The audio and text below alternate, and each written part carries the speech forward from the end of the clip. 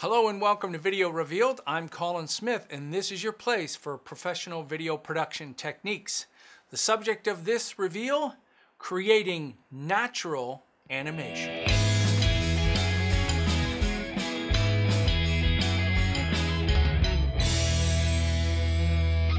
Now, something we take for granted in our life every single day is the fact that we don't live in a linear world. Linear meaning that if I get in my car and step on the gas, doesn't matter how good of a car it is, it doesn't instantly go to 60 miles an hour. It slowly gets to 60 miles an hour. And when you put the brakes on, it slowly stops. That kind of ease in, ease out, natural organic movement is what the world is filled with. And in computers, the default setting for most animations are linear. That means something starts at 0 and instantly goes to 100. Does not look natural. You don't have to know anything about animation to understand that there's a feeling you get when you watch this. When you have this portrayed to someone, when you play it back and they're sitting there, it will give you a different feel. And it's incredibly easy to do. You can do this in any Adobe application that has keyframes, After Effects, and Premiere Pro. I'm going to show it to you in Premiere Pro. So let's have a look here at linear animation. So I'm selecting one of these images, and in the effects controls I've added keyframes simply by clicking on the stopwatch, adding a keyframe and making a change. So between this keyframe, those settings there of scale and position change from there to there, and the animation happens when it goes in between those two. And you can see that when it reaches that point, it just snaps to that position. Bang. And that is an unnatural kind of movement. Bang. Just does not look good. And it's even magnified when it's a larger full screen animation. It just snaps right into there. Yikes. Now, what you can do on a keyframe is right click on the keyframe or multiple keyframes and choose ease in, ease out. You can also choose these other ones, but you know what? I'm just going to concentrate on ease in, ease out. Now let's look at the same animations with ease out and ease in keyframes. Look at that. Smoothly moves into that one. Ease out and ease in.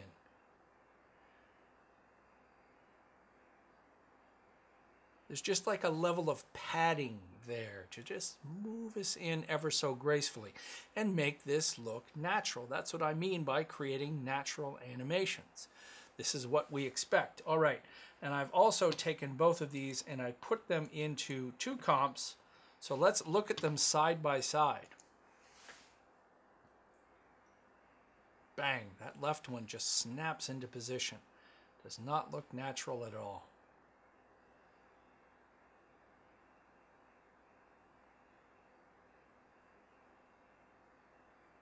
And a few fast ones in here. So even the fast ones will be tempered there when you get to that point. Boom, just like that. All right. Now the cool thing about doing this is, let's say that you have hundreds of photographs, and here I'm using still images, but the exact same thing applies for type, for video, for any time you're adding a keyframe change. But let's imagine that you've got, a few hundred of these images and you're trying to create these dynamic animations over and over again. Well, here's the cool thing. We can go over here to any one of these, rotation, scale, position, and you notice when I select motion, it becomes selected. If I right click in here, I can save this as a preset. So this particular one, I believe I'm pulling, I'm pulling out. And I'm doing that from, 139 to 99. So let's say that this is a quick math, that's a 40% pullout. And I could save this preset, 40%, 40% out. And you can save this type as scale, anchor in, or anchor out. The difference being that, let's say that this was a 5-second animation between keyframes and the next image or video I used was 2 seconds long. If you have scale, it will do the same animation, but it will scale it down. If you if you lock it to the beginning of the clip, then it will be the same length and the animation will start at the beginning. Or if you lock it to the end of the clip, it's going to lock it in there and then it will start where that point is. So if it's a 2-second animation on a 5-second clip, it'll fit. It's a 5-second animation on a 2-second clip. You won't even see the rest of the animation. All right, bottom line is I could save those in my effects, in my presets, and I could drag that 40% out onto all of those clips and get going. So let's actually make another animation here. Here we've got,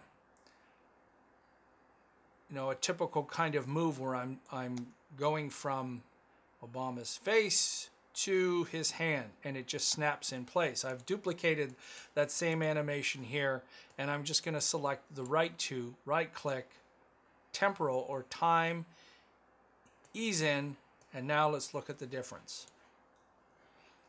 First one, bang, snaps in. Second one,